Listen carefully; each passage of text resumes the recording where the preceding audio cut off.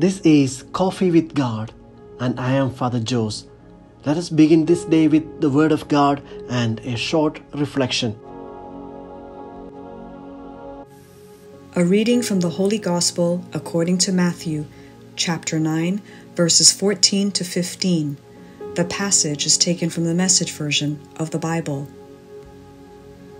A little later, John's followers approached asking, "Why is it that we, the Pharisees, rigorously discipline body and spirit by fasting, but your followers don't?"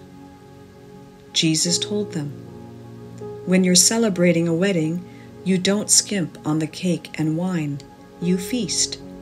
Later, you may need to exercise moderation, but not now.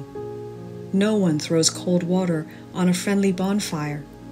This is kingdom come." The Gospel of the Lord.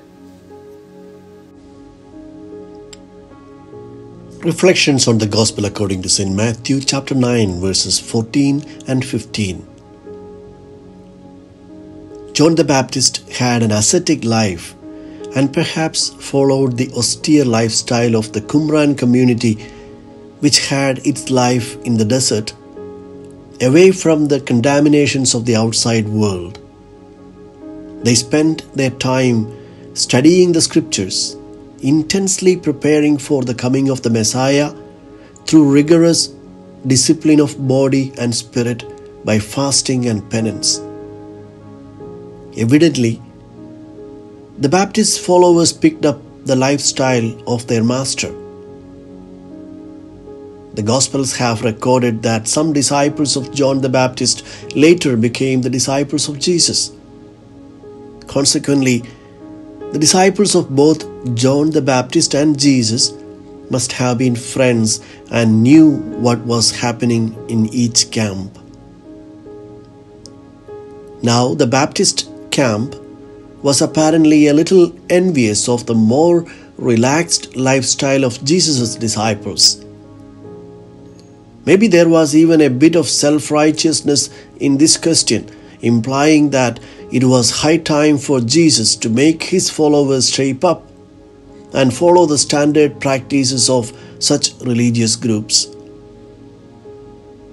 We should not forget that the Gospel of Matthew, which was written over 40 years after the death of Jesus, was trying to address specific issues that the community of Matthew was facing. The Judaizers in the early church were making life complicated for the young community of believers by introducing all the rules and regulations and traditions of the Jewish religion.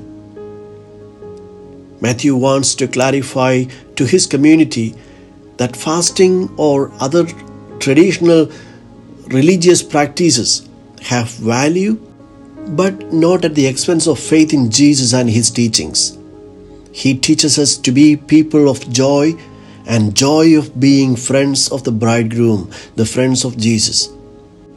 We tend to complicate what could be straightforward. Jesus taught us to love God and love God's people. Anything that goes against the commandment of love and charity is not from God. The prophet Micah puts it this way: "Do what is fair and just to your neighbor. Be compassionate and loyal in your love."